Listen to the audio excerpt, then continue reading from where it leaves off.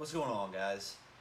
Today I'm going to make a little video because I was asked about it a few times, and I know that for a lot of folks this is very basic information, but you also have to remember that everybody started from somewhere and we all didn't know this at one time. So today we're going to be talking about, and I'm going to show you guys how to swap out valve springs in your LS motor, whether it be 4.8, 5.3, 6.0, 5.7, 6.2. I think they're all generally the same. But we're going to be using a set of cathedral port heads off of a Gen 3, Gen 4-ish motor, whichever, it doesn't really matter at this point. And we're going to be swapping out some valve springs.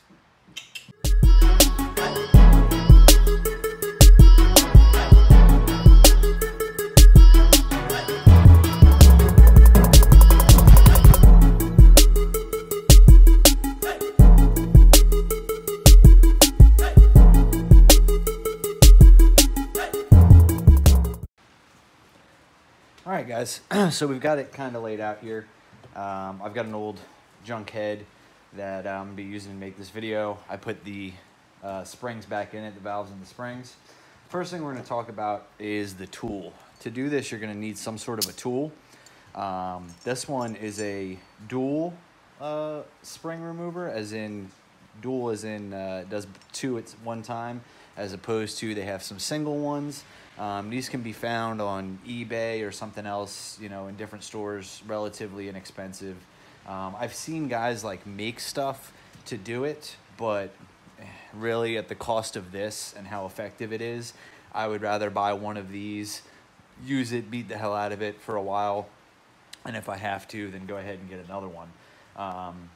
The one thing that you'll notice is that the rockers are already removed, and the head is removed.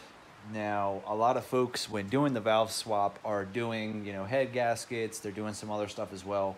It is much easier to go ahead and do this with the heads off than it is with the heads on the motor. And there's a couple tips and tricks, and I'll show you why throughout. But it can be done when the head is installed on the motor. The issue is just that you have to use compressed air in the spark plug hole to hold the valves up so they don't fall in, and yada yada yada. It can become a real pain in the butt, but that's why I always recommend that if you are going to do this and you can do it with the head off, it is way easier to do it with the head off. And coming up, I'll show you why.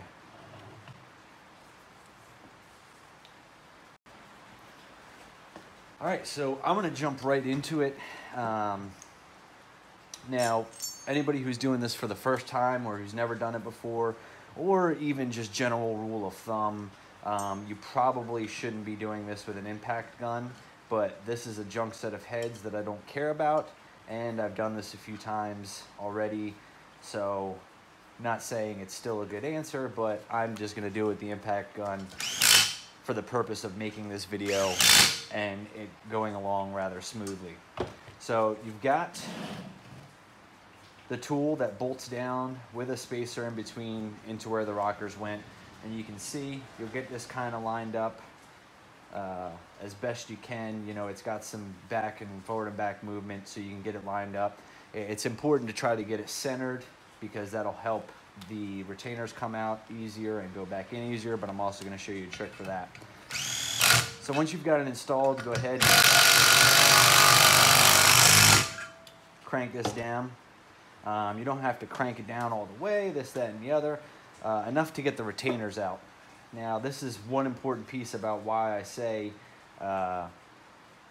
having the heads off. Well, there's a couple things here. Number one, these retainers are these tiny little retainers, right?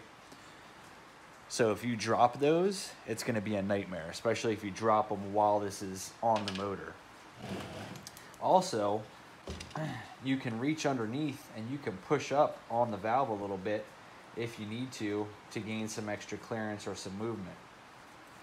So let's see if I've got, sometimes these retainers are a pain. You can use a magnet. You can use your fingers. I was using some needle nose pliers the other day just to grab them with. But remove those retainers.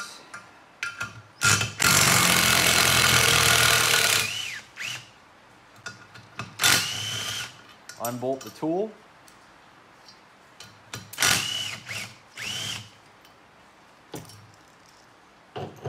end, your springs are out. Now with like if you're just doing a regular spring swap, like with a pack 1218 spring, you go ahead and take this lid off here, and you're gonna reuse that on the pack 1218. So now we're gonna do, I'm gonna show you guys a little bit of information about the valve and how it goes together, and then we're gonna do the reinstall going back in with these right here.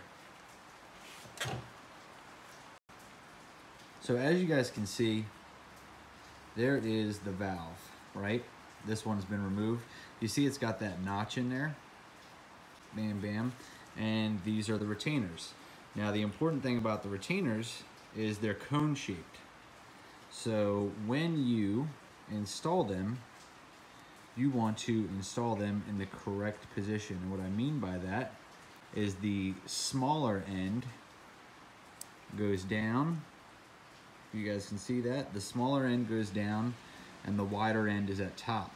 If you look at the inside of the retainer, you will see that the inside of that retainer has a notch there. That notch is what grabs on to the valve, and that's what holds it into place. When you've got the two of them together in that cone shape, skinnier at the bottom, wider at the top, you see when you push up on this, now this is just one, not both of them, but you can see when you push up on this, I'm pushing up on it, which is the direction to be pushed by the spring, it doesn't go anywhere. That's how the valve is held into place. Now, like anything else in automotive, coming apart is always easier than going back together. This one is definitely true in valve springs and retainers, but there's a couple little tricks I'm going to show you guys that should help along in the process. Part of that is having this lined up as best you can.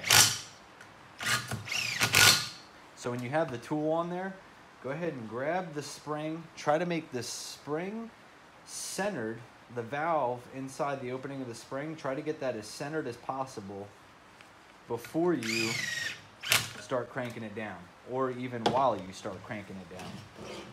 Now, as you can see, this one here is a little bit off center, so it might cause me some problem, but I can push on a spring a little bit to get it there. Now to reinstall, it's the same process but backwards.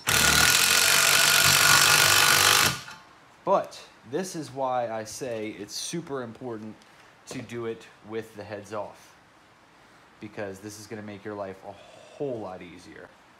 When you've got the retainers, you can go ahead and get the retainers on the side of that valve where you feel them go into place, and then push the valve down. Literally push the valve down, back into place. Because I'm telling you, once you do this a couple times, you'll realize getting it lined up and then loosening this back up and getting it all correct and sitting there is just going to be a pain in the ass. But this helps tremendously.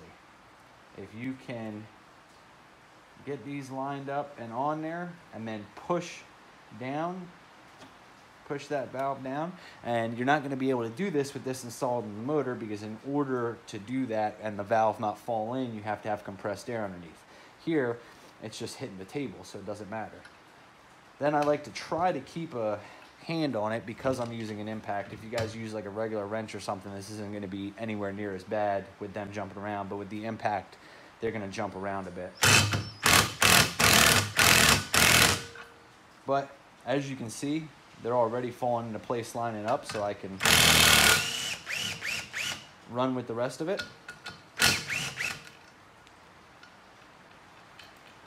And then remove the tool.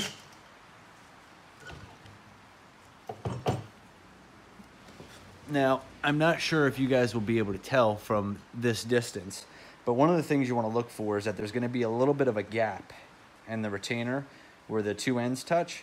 It may not be on both sides, it may be on just one or the other, but that gap is good. You want that there. That's okay, don't freak out about that. And then what I like to do, and even though it's probably highly not recommended by everybody in the world, I don't know, but what I like to do to make sure they're seated, give them a little tap on top of the valve.